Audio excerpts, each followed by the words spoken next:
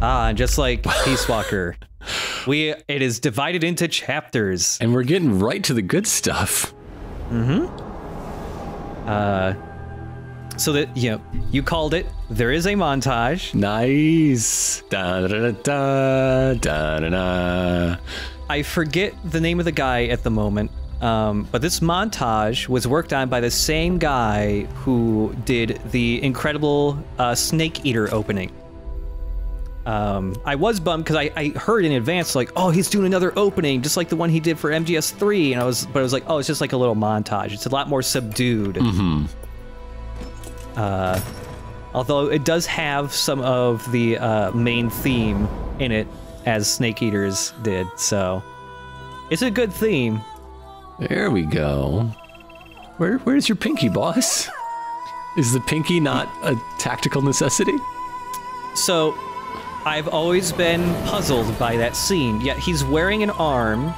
The arm appears to be yellow in color, and yeah, it was missing a pinky. But next cutscene, he has the pinky. I'm not sure what that's about. I don't know if it's just a weird, like, whoop, forgot to put in the one that has the pinky, or what, but... And also, his arm is red, not yellow. That could maybe just been a tint of the montage or something, but either way, he gets a pinky. Also, there are cassette tapes, just like Peace Walker. That's where the meaty conversations are. Also, an emblem piece. We're gonna make an emblem later. It's gonna be dope. Nice.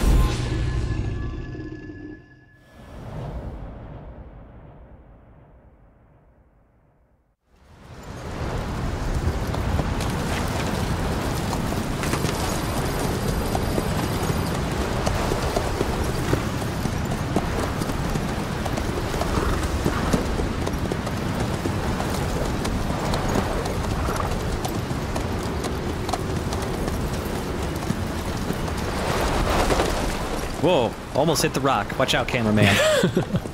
He's so low to the ground, it's like he's on a little dolly on his back. Lying on his back on a sled being dragged by another horse. Not much time left. Weather will clear shortly. Whoa, 1984 is dope. Yeah, right? Yeah, rider astride a pale white horse. Yeah, we get it. We get it. All right, fine. Starring. Yeah, every mission.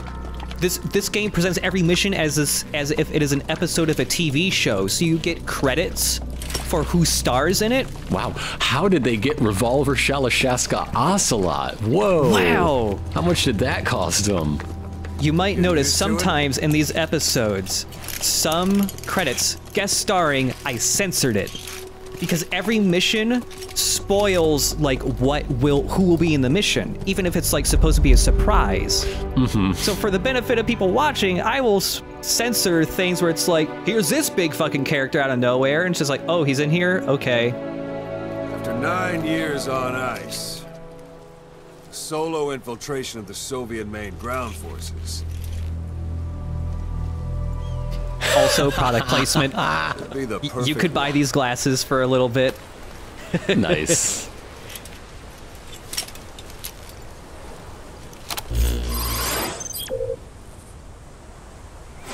And we're off. Kazuhira Miller is being held in Dawandehar to the north. Check its location now.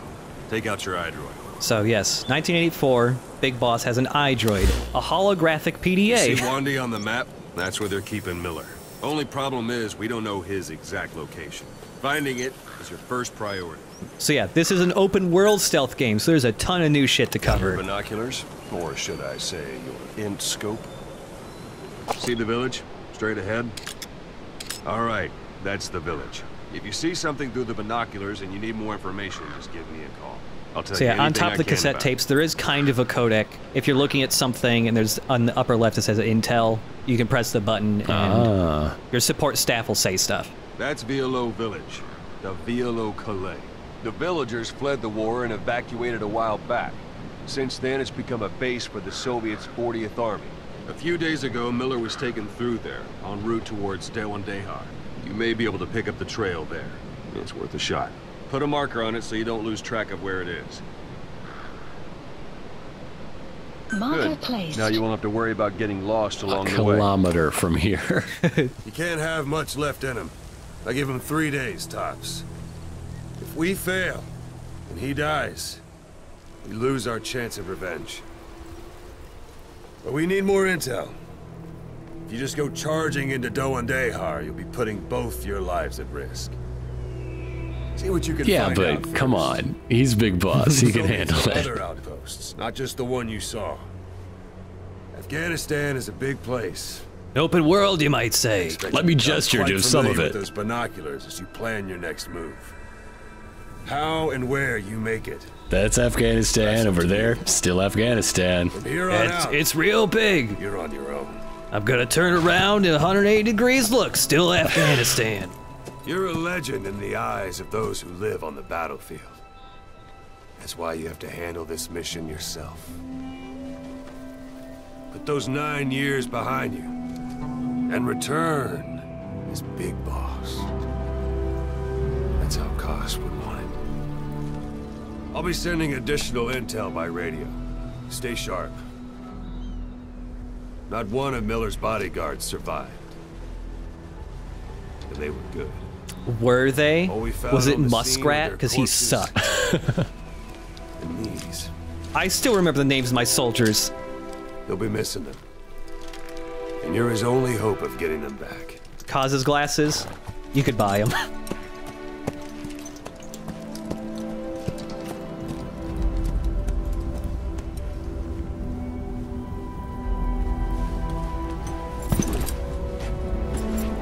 Now go! Let the legend come back to life. Into the game, but if we listen closely... Whoop. He's gone! Wow, he's very, very good at horsing. If you heard that helicopter noise, that was Ocelot Fultoning himself and his horse. And while most people will just go straight to that objective point right away, a lot of people completely miss there's a little, like, tutorial playground behind you. Oh. I mean, that might be because it's behind you. Yeah. So yeah, cover, you just walk into a thing, and you take cover. It's got all the normal, you know, stuff you can do in cover shooting. You can still vault over stuff, but it's better now, because you can hold down the vault button and automatically do it, and also platform between stuff. Nice. Big Boss finally knows how to jump. It's great. It lets you do a lot more cool stuff than you could in previous games. And up here a little bit, there's lots of stuff you can, like, collect now, including these flowers. Oh my goodness. Have you become a botanist? Big Boss's new hobby. Big botany. Even the sheerest cliffs are climbable if there are cracks you can use as handholds. You might even find some unexpected routes that way. Keep an eye out for cracks on your travels. A crack led us to safety in the last mission. That's a type of medicinal plant. Bring it back to base. It's sure to be useful sometime. I read from somewhere on the internet that apparently Big Boss's form for climbing rocks is actually pretty good. I have no idea. But there's also diamonds everywhere. This is a apparently small rough diamond. But yeah, you can pick these up and they just get you money. Or GMP, rather. That's a rough diamond. Good find. That diamond's had a bad day. Also, you can dive off surfaces and just land perfectly fine. The dive is really good. And before we set off on the horse, we'll take a look at the stuff we got. Alrighty. So we got just normal Gun. assault rifle. Sure. Yep. You can only hold one assault rifle and then either one sniper rifle or rocket launcher in the other slot. So you can hold a lot less weapons than you could in the past. You can toggle all the parts on it, like suppressors on and off. We got our tranq pistol as always. I'll get into how that works later, but they finally made the tranq pistol, like, balanced in some way. Hooray. Support items, we have hand grenades and empty magazines, which are now infinite. You don't even need to reload a gun to get an empty magazine. I thought this was the most realistic Metal Gear game. You can pitch them pretty far. But because this is an open world game, you can do missions a lot of different ways. So in big missions like this, not all missions, we'll actually be showing multiple approaches with different types of snakes. Whoa! They're all color-coded for your convenience. First, we'll start off with Big Boss. The Big Boss playthroughs, he's generally pretty stealthy. He likes to CQC a lot. He does a lot of reconnaissance, I suppose. So for Big Boss, we'll just go straight ahead to this village that apparently has info maybe on where Miller's being held. What's that other waypoint? What's that 1.3 kilometers away thing? Oh, that one is the village where Miller's supposedly being held, but we don't know where inside of it. Yeah. So you could, in theory, go straight to it. Hold it. There's a Soviet guard post. They're bound to be guards. Take a look with your binoculars. Put the enemy in the center of your field of view. Yeah, hide behind that horse. Or don't, whatever. Yep. But yeah, with binoculars... That's marking. Focus on a thread and it'll be marked automatically. You can mark enemies and vehicles by zooming in with your binoculars or camera. Once they're marked... And maybe you pee on them a little bit. On the map. That way everybody knows it's your target. Post is relatively light. Looks like the perfect place for a warm-up. Try to remember the ways you used to deal with enemies. Well, I used to hold them up with bananas. Remember the pornography, boss. Also, this binocular acts as the directional mic did in previous games, so if you zoom in close on somebody, you can still hear them. A Soviet soldier. A lot of them came from Central Asia before, but lately they've been using more and more Russians. Simple, really. There's less hesitation to pull the trigger if they're not fighting their own race. Morbid cynicism, but it gets results. That's humanity for you. Well, thanks, Ocelot. Have you heard that everybody's a little bit racist? Not again. Wait, I can't... Down. God damn it, I did the hater impression. I can't do that anymore. It doesn't work. He's Kiefer Sutherland. He just mumbles. So yeah, when you're sneaking, it's a little bit more like MGS3, where even if you're, like, crouching behind a guy, he can hear you if you're going full speed. That can change depending on the weather and other noises, though, but we point our gun at a guy, we can hold him up. Oh, I thought that button was telling you to just give him a good slap. Yeah, we can press the left bumper to bring up all these different commands. We can ask him where other people are. Boss, you don't understand what he said? I guess that makes sense. It looks like that horn stuck in your head has impacted the language center of your brain. If only we had a recruit with the Russian interpreter skill, we could get by with simultaneous interpretation. So yeah, Big Boss should know Russian. He's done it in the past. But nope, not anymore. And if we tried doing it one more time... Where are the others? Understanding a language and being able to interpret from that language for somebody else are two different things. Juggling languages at a rapid-fire pace is more difficult than you might think. So, in other words, while I do speak Russian, don't expect me to do your interpreting. Thank you for explaining. Yeah. Or I suppose I should say shirking. So there's some CQC, I guess. Don't leave bodies out in the open. Find some place to drop them out of sight. There's a ton of new CQC stuff in this that I'll just be slowly introducing, but that right there is, if you're behind somebody and they don't know you're there, you can rapidly tap the button a whole bunch and you'll just do a big combo and just knock them out, and that specific form of CQC knocks people out for far longer than any other. All right, now hit this man with that man, yes. Guard post captured. I unlocked the word fat. That is for emblems. Every time you take over an outpost, a different outpost, you unlock new words for your emblems. Oh, I thought throwing a man at a man could make you fat. Also, I gotta bench press this dude a bit. I gotta get in shape. And yeah, like Ocelot said, if you tag somebody, they'll be on the map as well. So those little blue triangles next to me also indicate that they're knocked out or stunned in some way. Uh-huh. And yeah, now you can just fireman carry dudes. You don't have to drag them, so you can still sprint. You sprint a little bit slower when you're carrying somebody, but it's still pretty quick. A portable toilet. If you're gonna hide inside, watch the enemy doesn't decide to use it. Same goes for hiding downed enemies in it. The way toilets work in this game, if somebody gets knocked out, normally they'll wake up after a little bit. If somebody's knocked out and they're in a toilet, they never wake up. They never wake up. That's also true for Lollapalooza. Like, that's just a fact. Yeah, like when I threw that guy, that's just the CQC move you have when you're carrying somebody. You just chuck them. It's pretty good, actually. If you have guys close enough together, one thrown guy can knock out like 5 dudes. Nice. Those materials are already processed. They should come in handy sooner or later. Why not start gathering them? Also, just knocking a guy out with a thrown body does not knock him out for very long, so he woke up very quick. So we'll just trank him this time. They instantly go to sleep, as always, if you shoot him in the face. And it's the perfect cover. He's just taking a nap.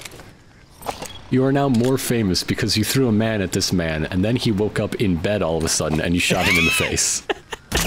You are a little more famous for that. Yeah. Unfortunately, unlike all the other Metal Gears, if you tranked somebody, there would be a trank dart stuck in them, but that doesn't happen anymore, so I can't make, like, a weird Cenobite out of trank darts in their face. So much for the Fox engine. Yeah. They can't render all those darts. We can bring up that same menu we used to interrogate dudes to whistle for our horse. Sadly, you cannot interrogate your horse. We'll get into it more later, but like, you know, I was looking at my horse when I whistled for him, and then he walked over to me. If you whistle for your horse and he's not visible in your camera, your horse will teleport to you instead. Amazing. He's a magic horse. He's so good. It's a good horse. He's a real good horse. Extraction arrived at Mother Base. Oh, those are those materials I picked up. That's a whole nother thing we'll get into later. Yeah. Boss, you're gonna want to have a crafting table in your keep. Is there anywhere that overlooks the village? So there's also a large diamond here, which instead of 10,000 GMP is 100,000 GMP. It's a rough diamond. Good find. It'll fetch a high price. Are these technically conflict diamonds? What are you doing? I mean, they're just out and about, but I don't know. In a conflict, like In a conflict. and they are paying for a private army that destabilizes world peace. Yeah. So there is a thing. Yeah. So, while Big Boss just got to the top where he could survey that place, let's check out another one. We have Venom Snake. This snake is far more pissed off. Venomous, you might say. Yeah, well, he will still sneak. If killing and murdering the shit out of people is easier, he will do that instead. And also, on top of that, he will just be, if he's ever sneaking, he will take alternate routes from how Big Boss does stuff. So we've skipped the outpost Yeah. entirely. Yeah, Venom Snake just goes around that outpost entirely. Venom Snake cannot be fat. Take No. it all in. There should be a command post somewhere. See any buildings with tighter security? If there are clues to Miller's whereabouts, I'll bet you can find them in there. So yeah, one of the really cool things about this game is, you know, the surveying in this feels pretty useful. And so, you know, you can see that you can tag soldiers and you can see them through walls and stuff. If you're one of those people who's like super purist about that stuff and doesn't want to do that, they actually let you turn that stuff off. I think marking is... Oh, also you can do the side roll like an MGS4. It's great. But I think the marking is, I think, fairly necessary in this because, you know, it's fairly easy to get caught in Metal Gear already. and those were small levels, and now you're in an open world map where there's hundreds of soldiers active at any point. So you need to have some kind of, leniency. But yeah, we're in this village. Also, Focus on the thread and it'll be marked. there's no way to make Ocelot shut the hell up. He always does it the first time he tags somebody. Whoops. Once they're marked, But we're in this village where there might be info about where Miller is. But Venom Snake just spotted a truck. So, maybe we don't need info. Maybe we just need a truck. Yeah, this outpost is pretty far away from other outposts. Any big outposts, at least. So this place is it's fairly lightly guarded. There's only a couple dudes at most, and most of them are taking smoke breaks and not looking at things. Those Soviets. Oh, those Soviets. You have arrived at your Just wait till the Olympics this year, kids. Wait, what time of year is this? Yeah, they haven't happened yet. Okay, yeah, just wait. Yep.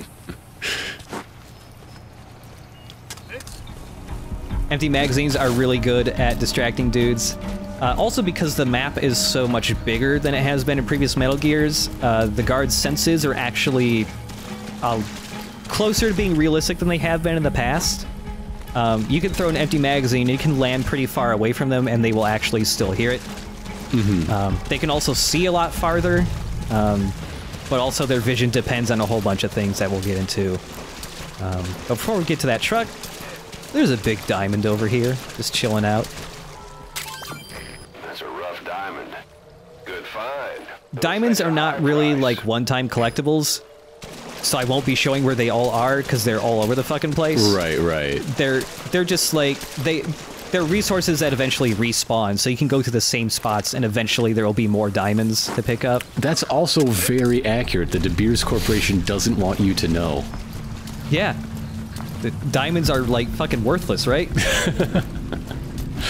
Not in an industrial sense. There's a lot of good applications. Yeah, we're not gonna take this truck. We're just gonna hang out in it, and eventually this dude taking a smoke break will, get in the truck, because bases will deliver supplies between each other, so you can just hitch a ride in any truck, and they pretty much never check the beds of the trucks. They're not expecting anybody to sneak in solo. Yeah, we'll just hitch a ride with this dude. There are also animals in this map, like sheep. Oh, adorable. They will try very hard to not run over animals. Aww. Sometimes the animals really don't want to get out of the way. They'll spook them, though. Yeah. Hey. Out of the way.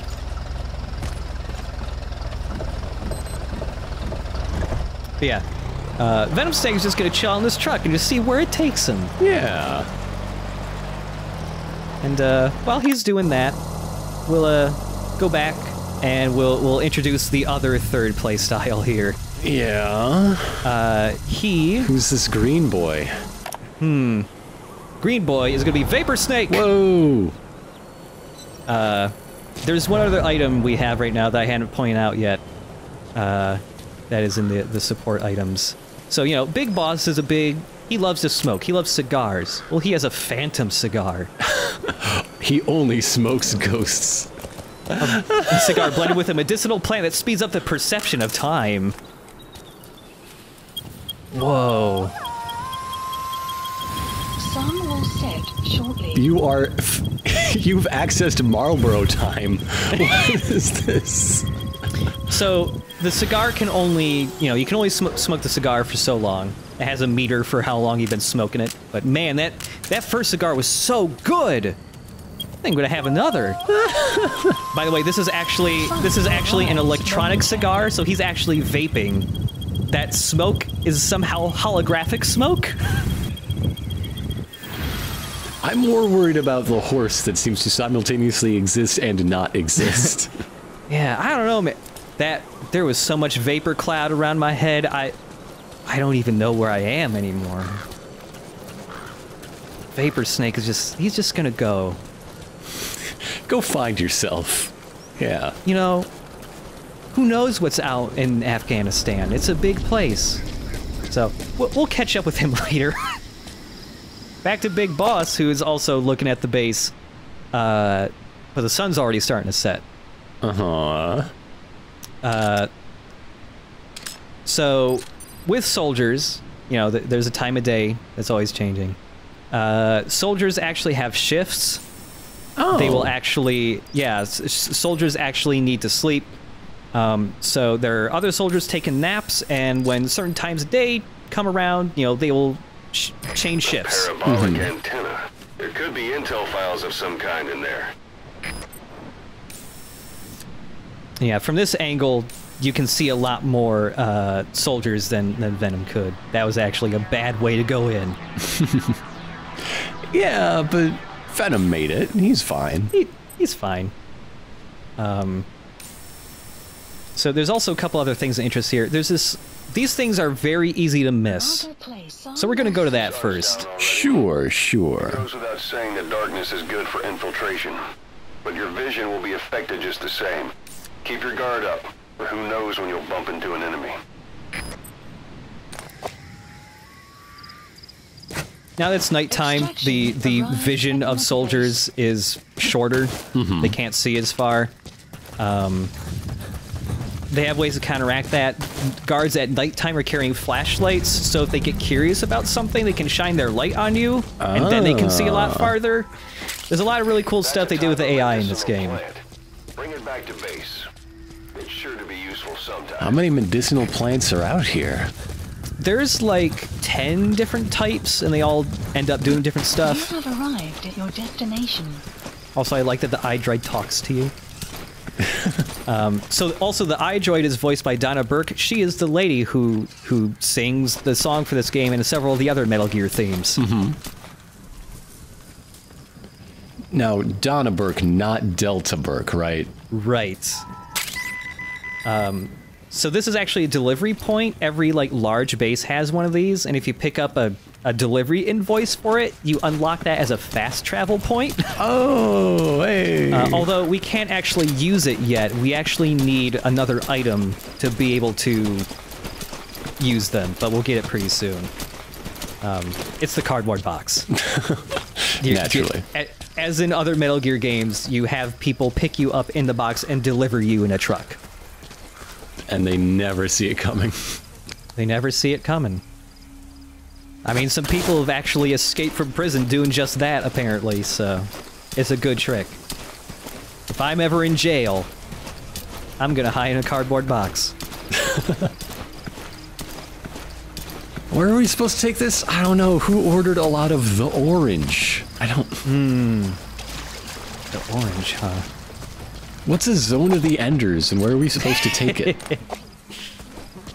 Just take it to wherever's the most convenient place.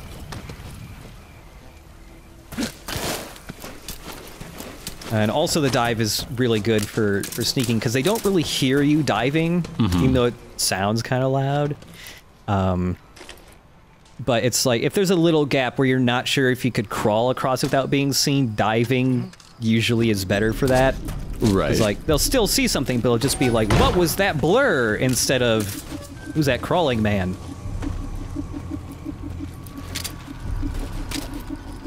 So yeah, this time we spotted the antenna on the biggest building here. So we're just gonna hop over some walls, get into it. This building also has one of a couple like actual collectibles that aren't just resources. You might be able to hear it a little bit. Ooh.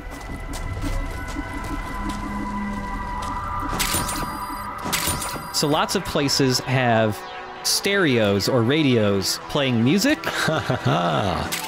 And you can pull the cassette tape out of it and add it to your Walkman. And then you can just listen to that whenever. Now, boss, I'm not much of a new wave man myself, but if you want to take that back to the base, I won't stop you. I don't know what this dubstep stuff is all about, but it seems the Patriots have suppressed that it exists. It seems they're not planning for it to be a thing until at least 2012.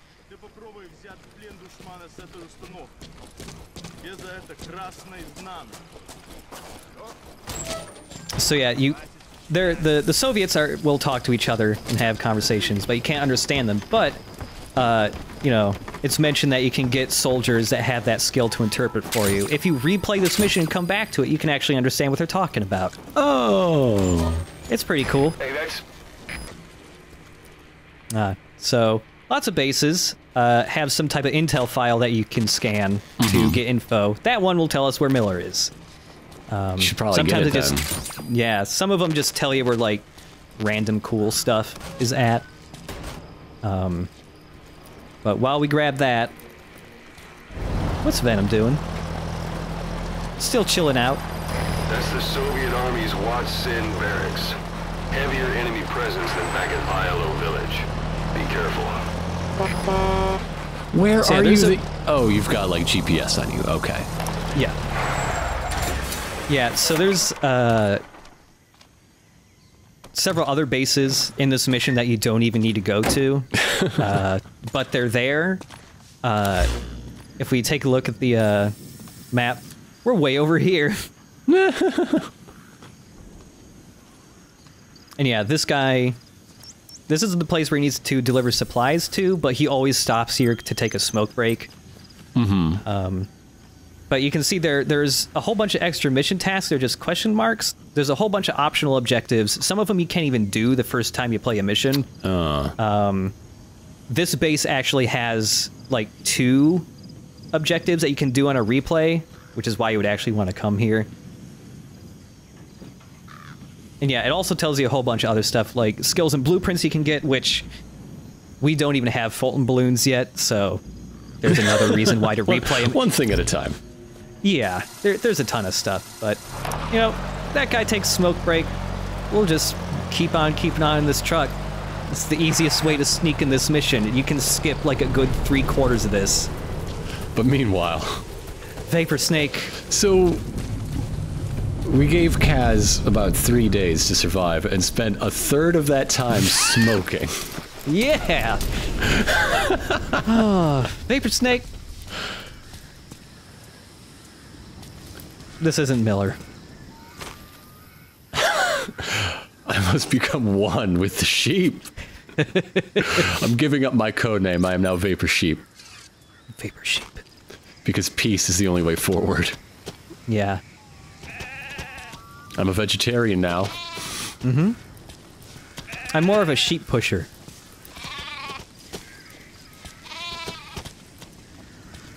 I do like that there is some type of reaction programmed for sheep when you're just shoving them around, because they protest, but they do nothing.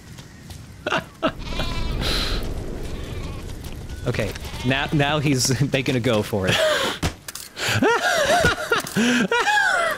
Whoa, he dodged that one. Whoa. Yes, yes. All right, well. And in this playthrough, Kaz dies. Spoiler. Will Vapor Snake ever remember his dear friend, or will he just keep rolling through the Afghan countryside? Find out next time.